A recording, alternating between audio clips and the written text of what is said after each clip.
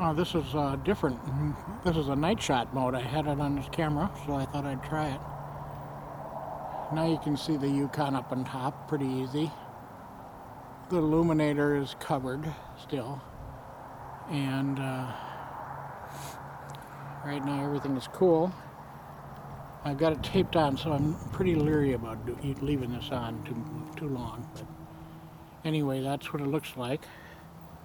And now,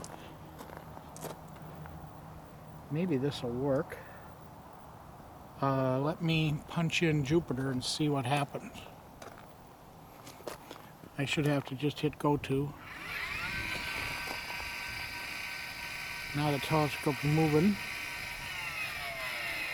to Jupiter, and I'll look at the screen. There he comes into the picture on UFO capture. Okay, see it? That's pretty sweet. And then I can just move it off to other stars and hit GoTo, and it brings it right back in. And I'm right out in front of the house with a giant light pole, bright light on. But anyway, that's a scam for today. And this little, where am I here?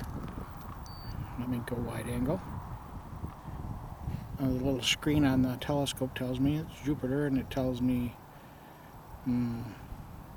magnitude and rises and sets and all kinds of different goofy stuff. And here's the hand control unit, which I'm just going to leave lay. And I don't think we can get a picture of this, but I'm going to try to put this up to the...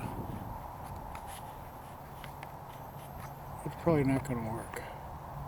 Into the lens to see if you can see it. But I don't see nothing. Nothing, honey. So, anyway.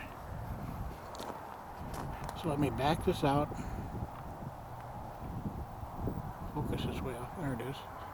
Now you can see the Yukon sitting up on top. And I just got it taped on for now. It's kind of hokey, but it works. Okay? That's my setup for tonight. And I'm just testing to see if I can capture satellites, just track them with this thing, because it has its own tracking software built in. You just load in the coordinates and it goes, finds the satellite, and then tracks it. It actually just, it uses those coordinates to position the telescope where it thinks the satellite's going to be. It doesn't really track it. Okay? Rondo, signing out.